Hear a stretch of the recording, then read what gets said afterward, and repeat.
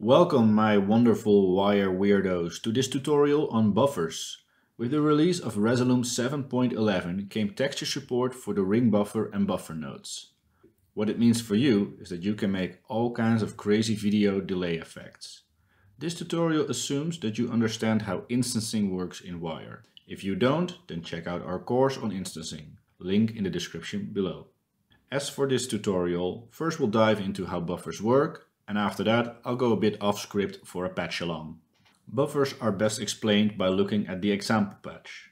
I'll look for the buffer node and open the example patch. Since the ring buffer and buffer are related, they share an example patch. Let's have a look at the patch to see what is going on. There is a metronome triggering a random node that generates a float 2. These are coordinates for the circles. Next they go into a buffer and a ring buffer. The ring buffer circles are blue. They are continuously updated as the first set of coordinates leaves when the buffer reaches peak. The buffer circles are red and they are only updated when the entire buffer is full. This is the big difference between the two. The ring buffer is a first in, first out buffer. As the buffer fills up, the first entry will be pushed out of the buffer first. This is quite similar to a queue at a supermarket. The buffer takes a more radical approach. When the buffer is full and receives a new value, it empties the buffer to make space. This concept is both true for numbers and textures. So let's have a look at the textures now. In the example below, we can see the buffer and ring buffer working their magic on this simple animation. We have a circle in a circle pattern growing and shrinking. We use a shape render to render the shape into a texture. Next, we send it to both the ring buffer and the buffer to demonstrate the difference. Both buffers hold 10 frames, as indicated by their size, the amount of instances. With the ring buffer, we get this smooth delay as the oldest frame is replaced each frame. With the buffer, we see this sort of stuttering delay, as each 10 frames, the entire buffer is emptied onto the screen. But in between those 10 frames, nothing happens. This gets even more clear when I increase the amount of frames in the buffer node.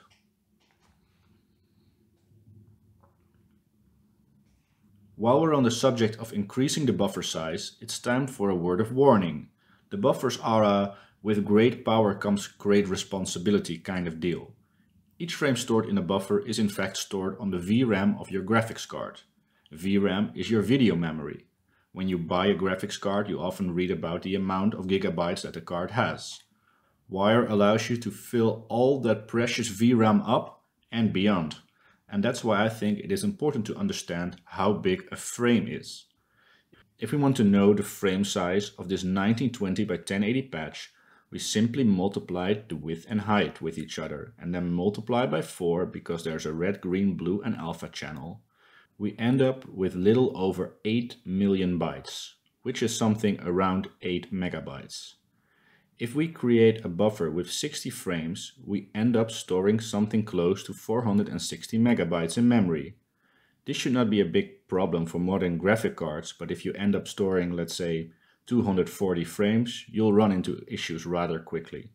The texture bit depth set in the patch panel also plays a role here. The higher the bit depth, the larger the frames. Keep this in mind when you're developing effects with the intent of selling them to other people. With this technical bit out of the way, let me go off script for a bit and make some cool stuff with buffers. Alright, back in Wire for a little buffer demonstration. I've got this clip from our structures pack running and let's see if we can make something cool with it. So I'll create the buffer node. The size is default to 10, so we're holding 10 frames now. Can already see a bit of it. Let's increase it to, let's say, 30. Yeah, now we can really see the growing and popping of the buffer. We can see the current size, how many frames are in buffer at that very moment.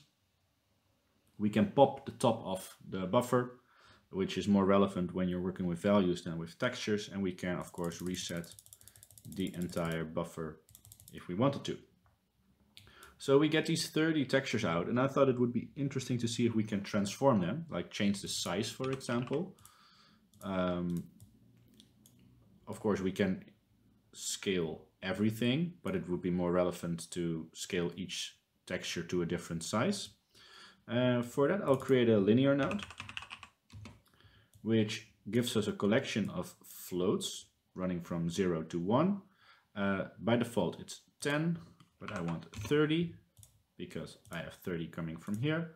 So, and let's increase the minimum value because a scale of 0 is nothing.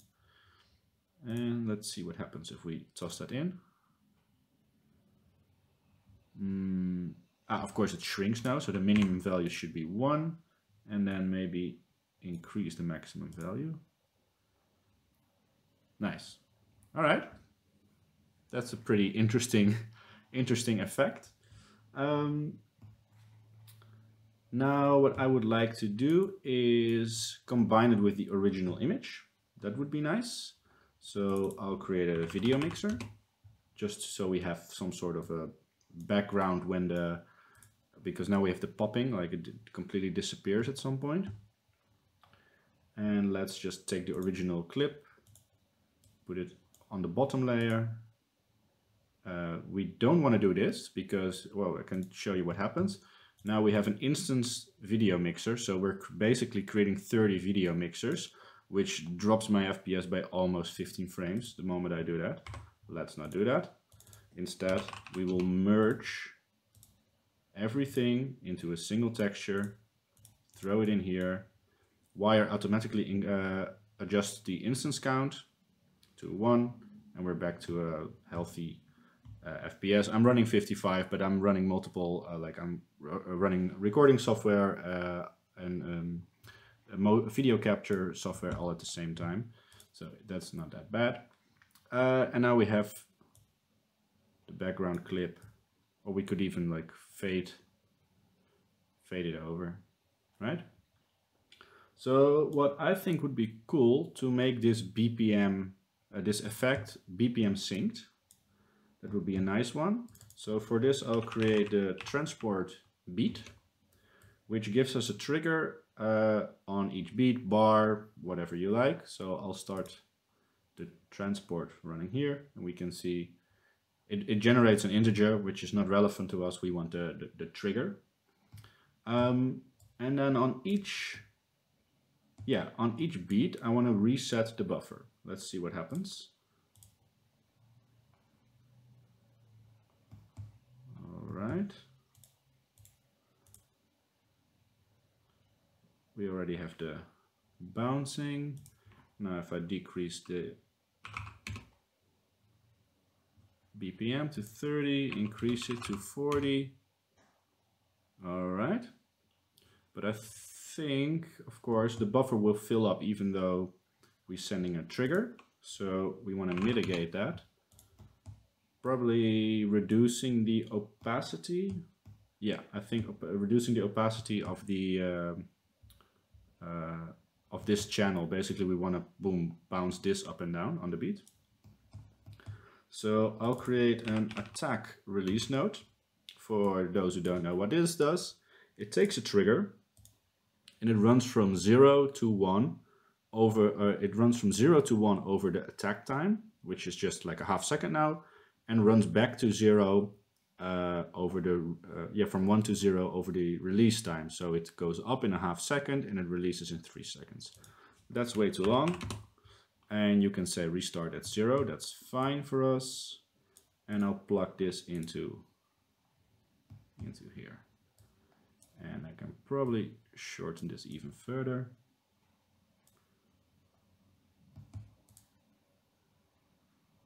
And this should basically be our BPM synced buffer. Does it match? Boom, boom, boom. Yeah, it matches. All right.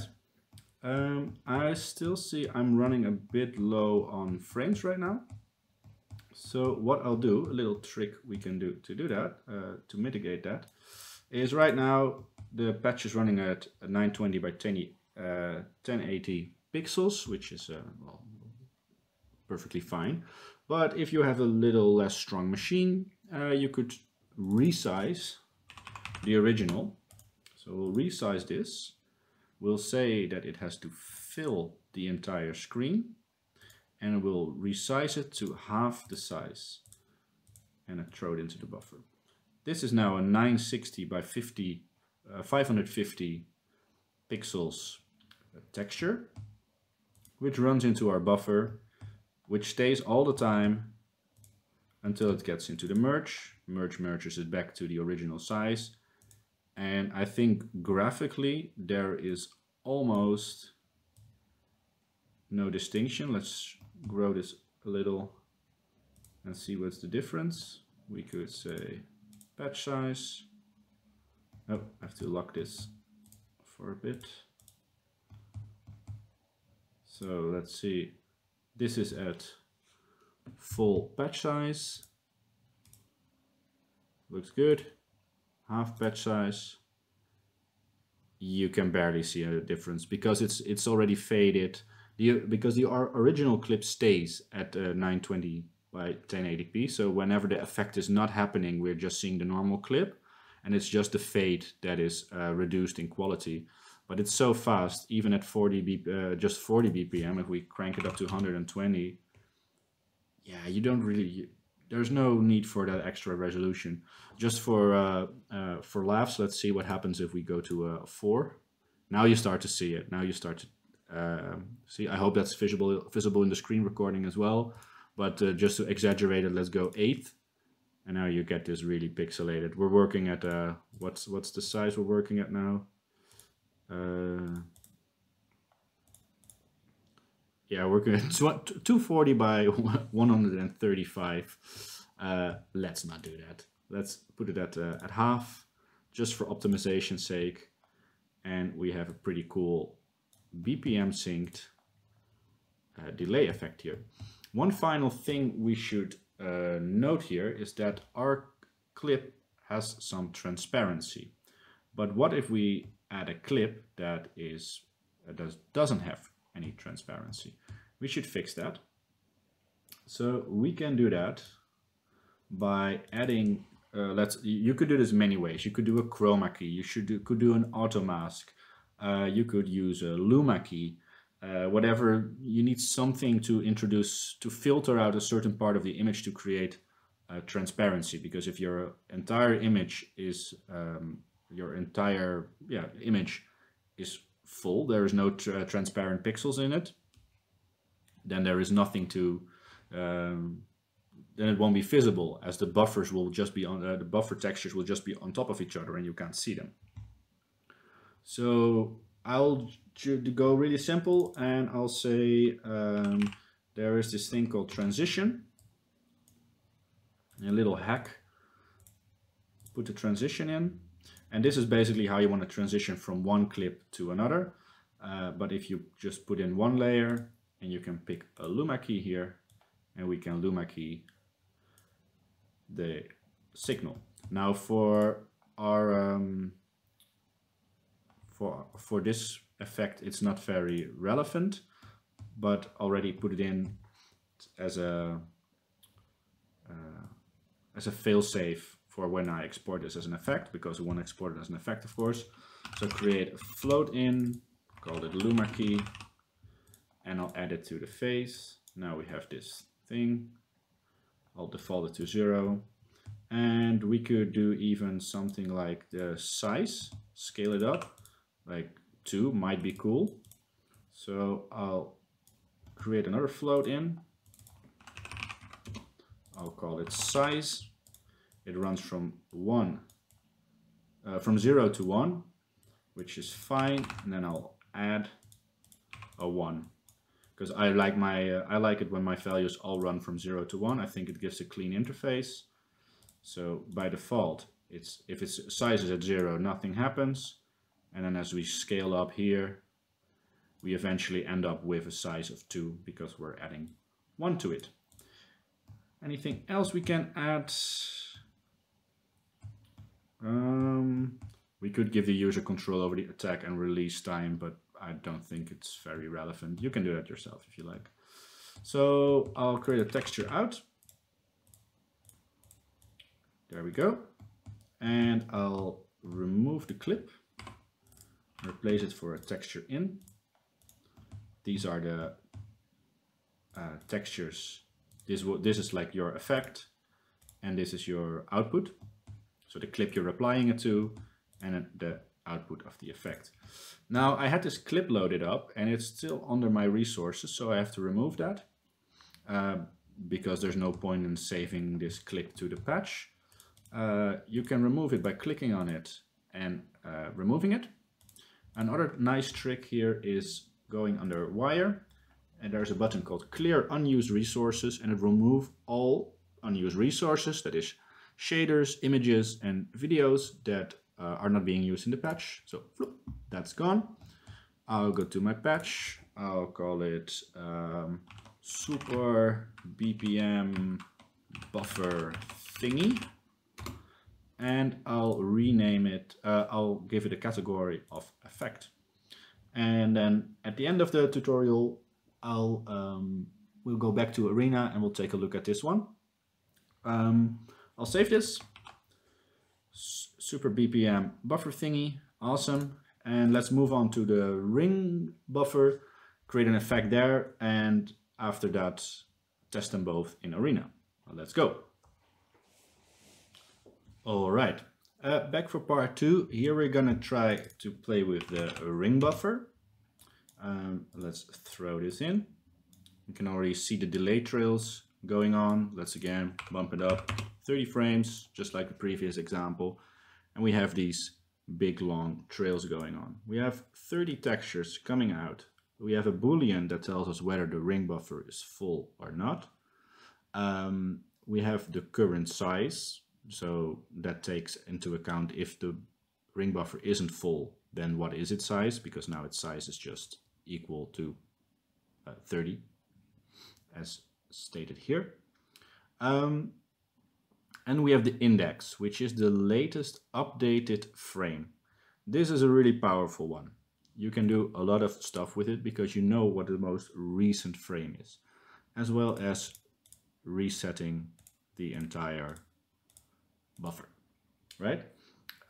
So to be honest, I already really like this trails kind of effect, and I want to keep it simple with this one. So my idea was to apply an effect to each different frame. For this, you have to take a little bit into account the type of effect. You do not want to be applying 30 blurs. That will be very heavy, just for experiment's sake. That will drop my FPS down to 20, as blur is a very expensive effect. So let's take something more simple. Let's do a hue rotate. Let's make we'll make a rainbow delay, right? So we can hue rotate, but now we're hue rotating all the clips at all the frames at the same time. So we probably want to throw something like a linear node in here. Let's make it 30, 0 to 1, which is fine. And there we already have our eye burning rainbow. Now, this can get quite expensive as well, as we're working with 30 frames, and we don't need 30 frames for this effect to look cool. We have a lot of frames that are just like really overlaying on top of each other. So we're using way more processing power than we actually need. I think we would get it done with 7, 8. Let's do 7 frames. For this, I'll make a read node. So we're reading from the buffer. Currently, we're reading 1 frame, but read can be instanced as well. So I could say read frame, and then we need to say here 7. So now we're reading 7 frames, right? This is not a very practical way to do that, as we get the stuttering now. But we could say the max is the current index. What happens when we do that? So now we're already having 7 clips, but they're current all the time updated. The best way to do it, because we want to sort of go back in time, if that makes any sense. Like you want to, you're doing a delay, so you want the frames that are in the past, that are in the buffer already. So what I'll do is I'll create a subtract node, a math subtract, and I'm subtracting, let's say, go to 5 here. No, we want this at 30 because we're having 30 frames.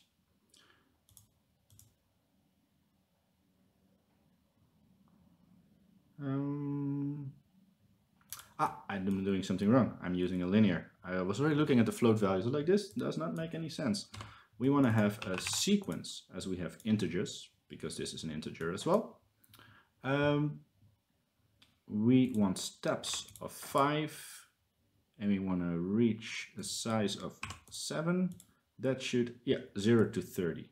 That's how I had this thing planned. So now we end up with 7 values, and we're subtracting from the index. So we're going lower than the current size, the latest frame in the buffer. Kind of hard to wrap your head around this stuff. So now we have 7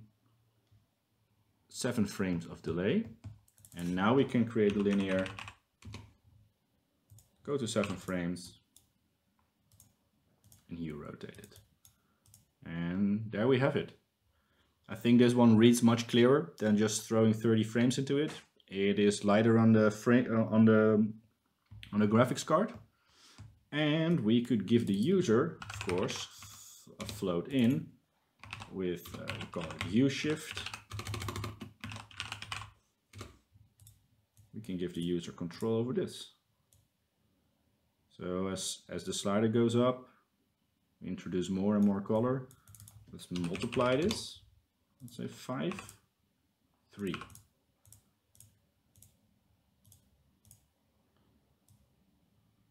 Is that a good thing? Going over 1? This is better. Oh, you can make your own variation of this. Variation of this. So we have our little rainbow ring buffer effect. I hope this makes a little bit more clear how a ring buffer works, especially with the index. So the index is the most recent clip, and if you subtract from that value, you get the clips before that, or I'm saying clips, I should say, like textures before that. So this is a way of going deeper into, using subtract is like going deeper into the buffer. But you also don't want to, because you don't want to add, because then you're reading frames that are not there yet. Anyway, complicated stuff. I'll throw away the clip. I'll clear the unused resources. I'll add a texture in for our effect and a texture out. Oh, here is an important step missing. Now we're sending an instance texture out. I just want to make sure we merge that into a single channel. And then we'll call this turbo rainbow delay and make this an effect. I'll save this, open it up in Arena, and let's see what we can do with it. All right, here we're back in Arena. I've applied the effect we just made. We have the super BPM buffer thingy applied to this girl over here. We can luma key it if needed.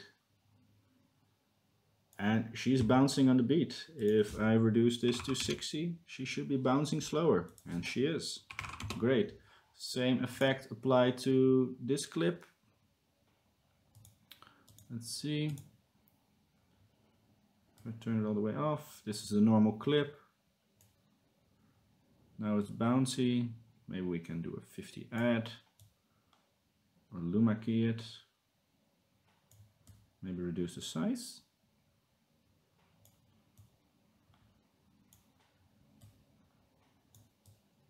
Introduce some transparency with the luma key.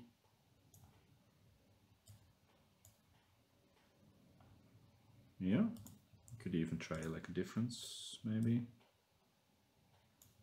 Or noisy. Oh, that was a terrible idea. Let's keep it to alpha. So that's working as well. Then we take a look at our turbo rainbow delay that we've made. If I bypass it, this is the original clip. And then we have all these hue shifted clips coming through. In the patch, we did not pass the original signal through, so even the normal clips, the original clip also gets hue saturated. You can bypass this if you want to, just like we did with the other delay. Let's just send the original signal through into a video mixer. So that's great. Final clip, same idea. We have our turbo going on, our turbo rainbow delay on, and it's working as intended. So I hope this tutorial was helpful to you. I hope my off-script rambling wasn't too much to bear. Hope you learned a thing or two. If you have any questions about the buffers and ring buffers, feel free to drop the questions below in the comment section. And I'll see you in the next one. Ciao!